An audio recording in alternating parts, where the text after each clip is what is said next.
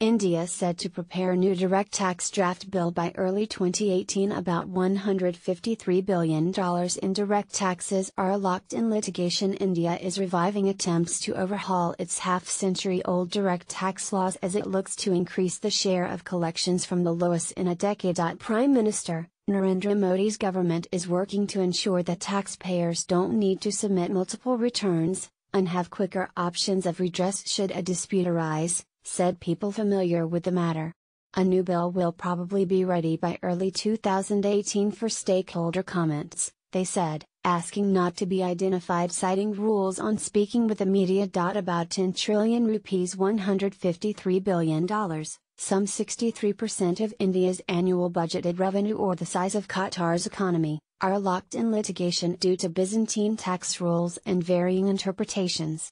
Costly compliance and loopholes keep about 99% of the population outside the income tax net, making India one of the worst places in the world if you are a taxpayer. Tax rates in India are not high, nor are they unreasonable, when compared with other jurisdictions, said Daksha Baxi, Executive Director at Mumbai-based tax consultancy Kaitan and Company. What makes the system difficult to navigate is the process and the manner in which the tax provisions and rules are administered, she said. India has attempted earlier to combine various laws into a simple tax code.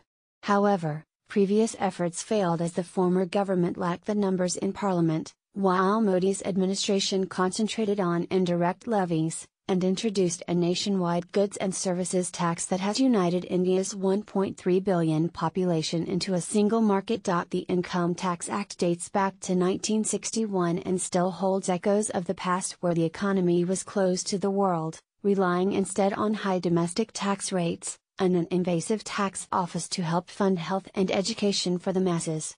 The act has undergone thousands of amendments in last few decades, and has virtually become like a patchwork, said Rahul Garg, partner and leader, Direct Tax, at PwC India. The new law should be modern, and incorporate digital changes and use of technology.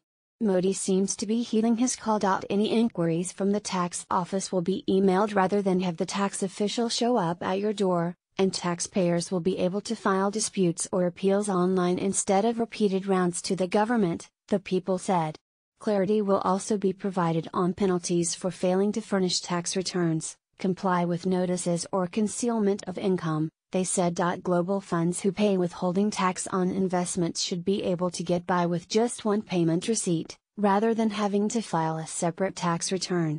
Rules for transactions involving related entities, covered under the so-called transfer pricing mechanism that has embroiled companies including Cairn Energy plc and Vodafone Group plc in lengthy disputes, may be simplified too. The government is also considering reducing the number of tranches for advance tax payments.